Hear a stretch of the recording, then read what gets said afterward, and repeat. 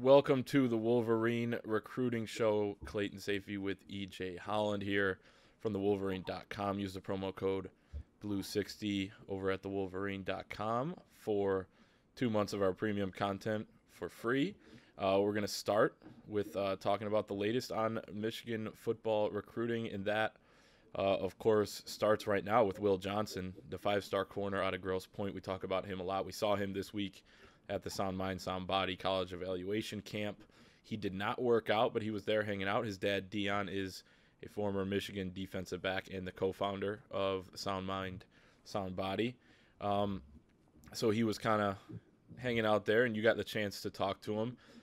Looks to be possibly nearing a decision here coming up. I guess what was your overall vibe on where his head is at right now? Because Michigan's got a new staff, particularly on the defensive side of the ball coming in. We'll talk about Maurice Linguist in just a little bit, but a new D coordinator and Mike McDonald. What was the vibe, I guess, with him when it comes to Michigan, and then when it comes to the other schools that seem to be at the top of the list, like Ohio State and USC? Yeah, I think with Will right now, it's just about building relationships with the new Michigan staff members. Mike McDonald texted him shortly after he was officially announced. I know Maurice Linguist is going to have a chat with him either today or tomorrow. So I think that, again, it's about building relationships. Will told me he had a date set in his mind to make a commitment. I'm not really going to unveil the date, but it was later this month.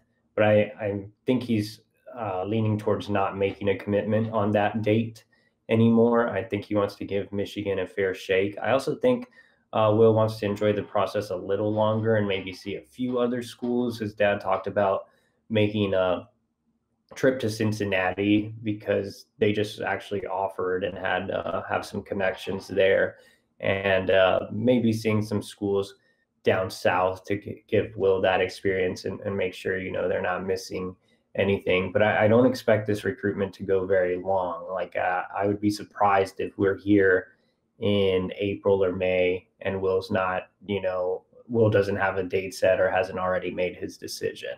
So I think it's going to come soon, but I think it's still enough time for Linguist and McDonald to really, really develop a strong relationship with him. I mean, if we're being completely honest right now, I think Ohio State probably has the edge. Will's a Midwest guy. I don't think he really wants to go further away from home. He did enjoy his USC visit, but I would say the Trojans are probably running third in that recruitment, where they're probably running first in the Damani recruitment. So I would say right now, I don't think the package deal is going to happen. At the same time, with Damani, I think he's a kid you can recruit long term. And again, Linguist, who we'll get to in a little bit, is capable of landing elite level DBs and has done in the past. I think Will is a guy that once he commits, it's over. And Dion reiterated that to me this weekend. He said, when we commit, that is it. Will's not going to decommit no matter what happens, coaching changes, whatever. He's sticking with that commitment. Yeah, so I think that's interesting, and that's a little scary if you're Michigan, because you're kind of a little bit behind, like we talked about with those staff changes, and he's a legacy kid, so you feel like you'd always maybe have that foot in the door. But if he's going to close things off and be completely committed somewhere, then I think that Michigan fans could be a little bit worried about that. At the same time, it sounds like maybe he was going to pull the trigger, and maybe he's going to wait a little bit longer. And then since we talked to him, on Monday and saw him at Sound Mind, Sound Body, Maurice Linguist out of the Dallas Cowboys, former Texas A&M defensive backs coach, coached at Minnesota, coached at Baylor, went to Baylor, has ties all across Texas, just like you. But basically he is coming in as looks like the corners coach and the co-defensive coordinator.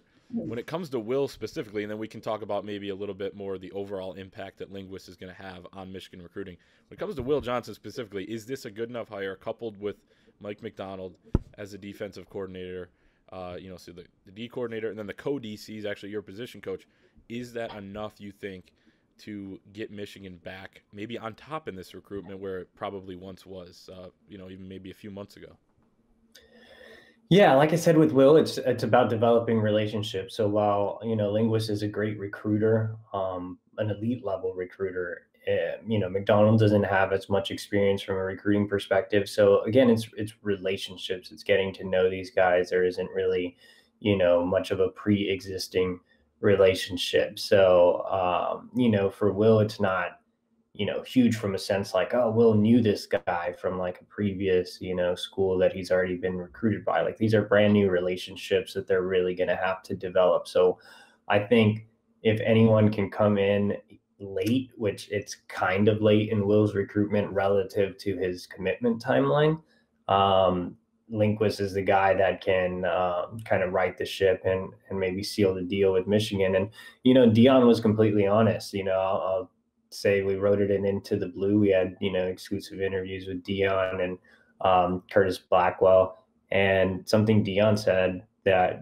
stood out to everybody. I think was he said straight up, Will was ready to commit to Michigan on that big visit weekend. So I've always said that Michigan just has to give Will a reason to pick Michigan, but they haven't been able to. And I think that Will really likes the stability at Ohio State and the amount of DBs that they have go in the first round. I mean, they can quickly point to Jeff Okuda, who plays for his hometown Detroit Lions and was a top 5 NFL draft pick. So I mean, Ohio State, despite him being a Michigan legacy, is giving him again a ton to think about. And on top of that, Will's going to make a Will's a smart kid, and obviously Dion's been through the process before.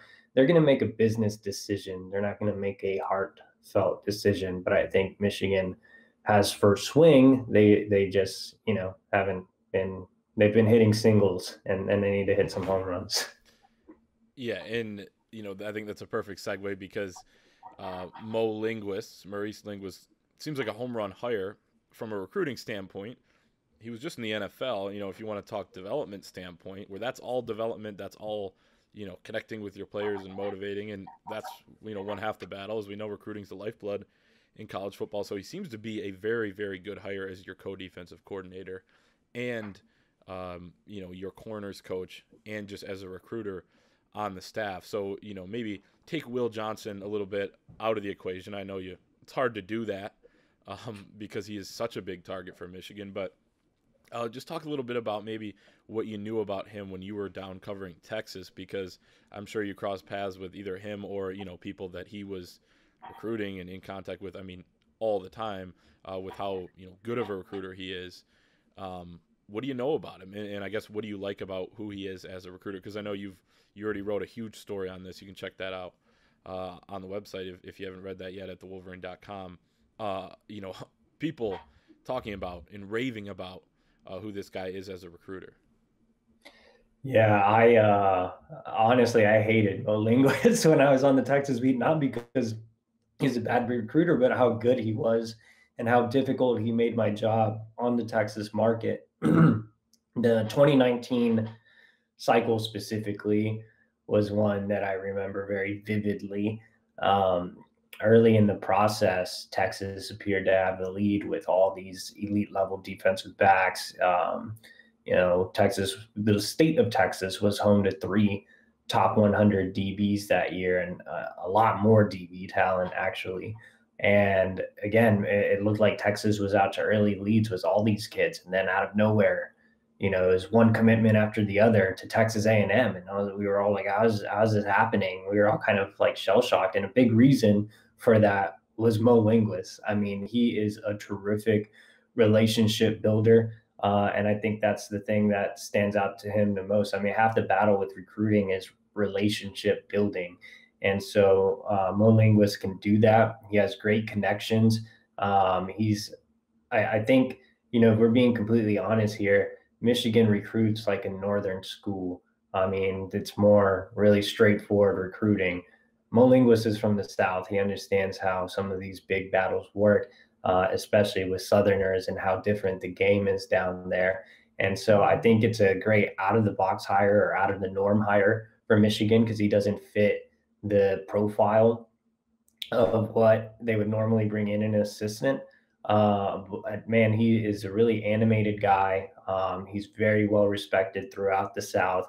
and even has coached it, up in the north before at Minnesota. So I don't think you can get better than Mo Linguist. And I like that Michigan got out of their comfort zone and went after a guy that is considered an elite recruiter, that does hail from the South, that does do things, the way I feel, the way I'm used to, the way things I should be done, in my opinion, when it comes to recruiting. And so I think he's a phenomenal hire. Again, he doesn't have relationships with guys like Will Johnson yet, but I think he's going to quickly build those. And on top of that, he gives Michigan an opportunity to pull talent from the South. I mean, I don't even think the ink's dry on his contract yet, and he's sent out a boatload of offers down south to top level defensive backs in the state of Texas, and even one in Memphis through a previous tie he had from his time at Texas A&M. So, you can say what you want about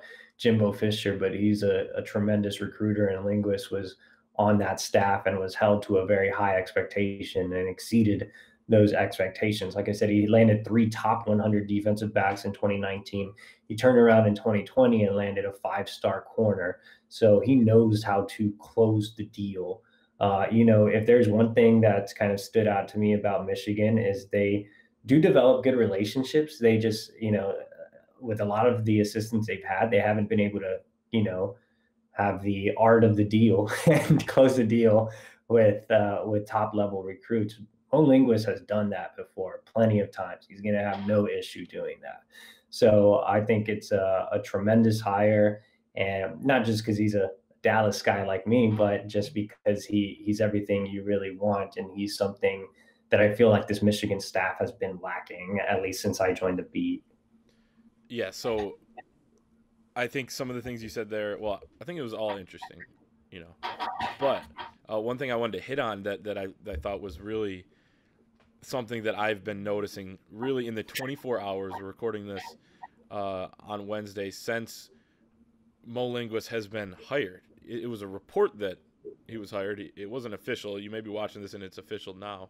I don't even think they've announced him. No, they haven't. That's what I'm saying. You're tagging him in tweets. They haven't even announced him. They haven't announced him. That's what I'm saying. Like, basically, the reports come out that he's hired.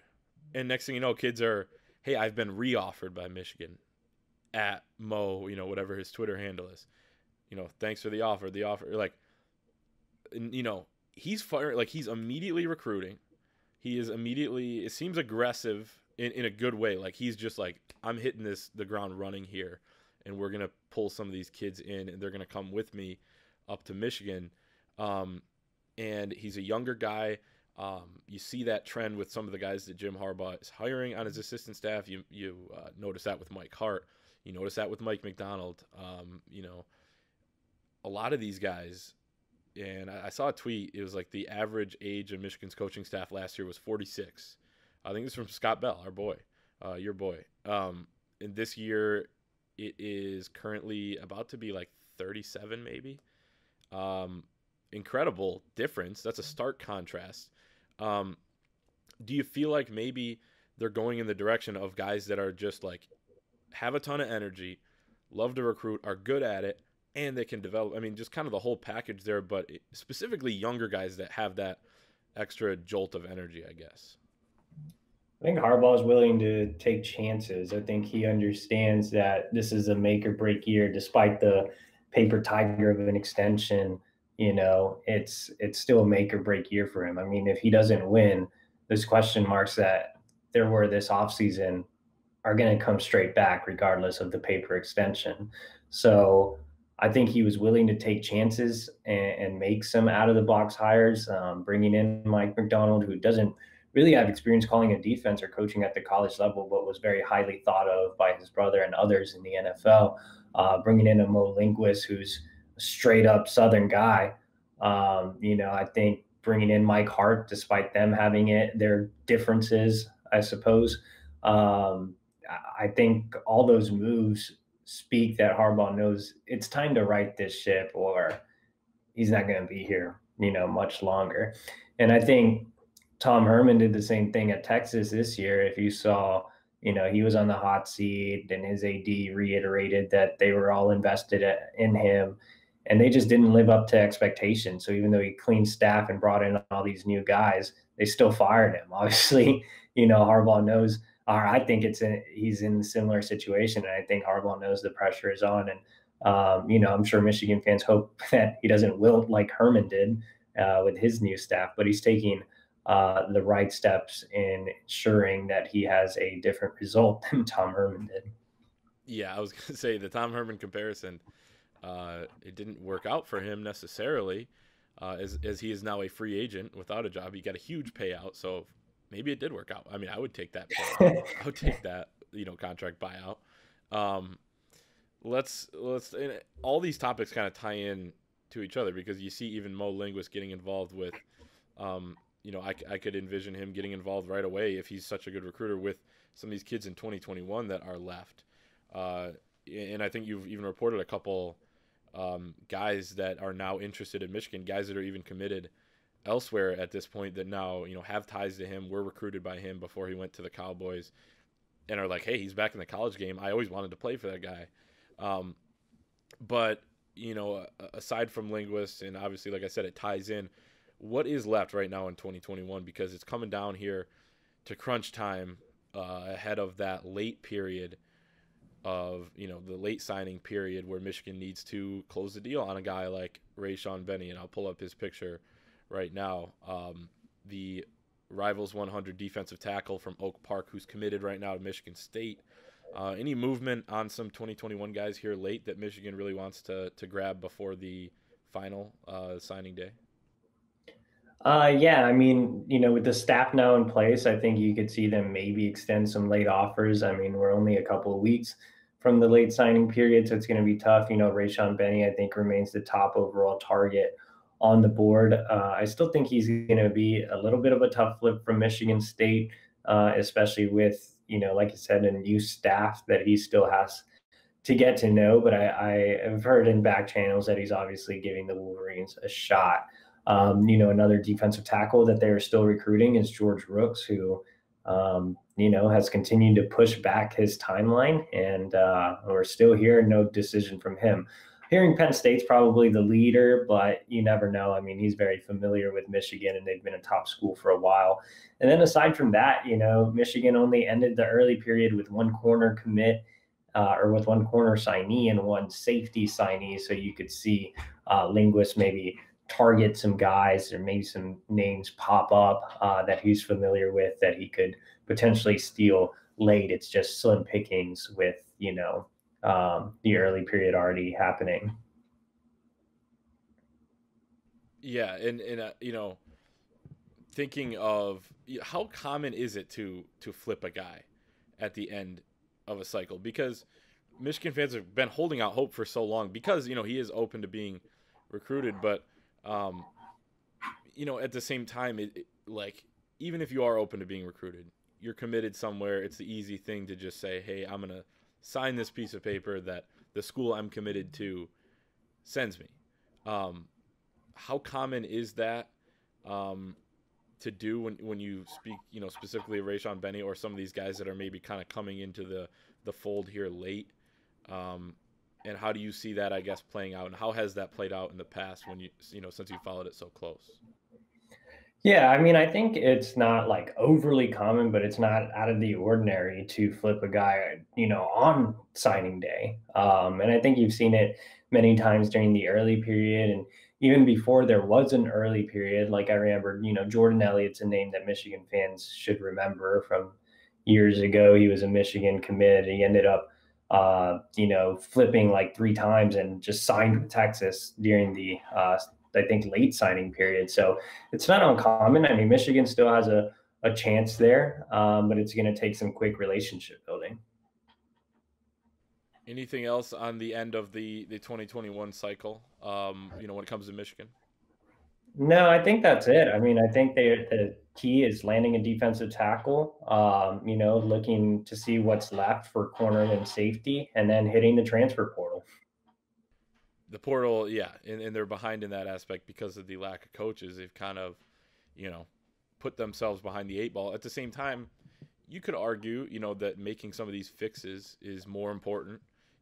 Saying, hey, we gotta we got to upgrade at this coaching spot or whatever, and we can sacrifice maybe a player here and there, but it's going to be interesting to see how that plays out and how they can maybe fix some of the holes on this roster. You mentioned a couple of them with defensive tackle, with cornerback, that they have to get right, whether that's in the form of some stud freshmen coming in or a veteran guy who was maybe lower ranked out of high school, but has that experience and has gotten better and developed throughout his college career, is looking to go to a big school like Michigan. So it's going to be fascinating here over the next few weeks for some of these recruits, and then maybe even out over the next few months for the transfer portal.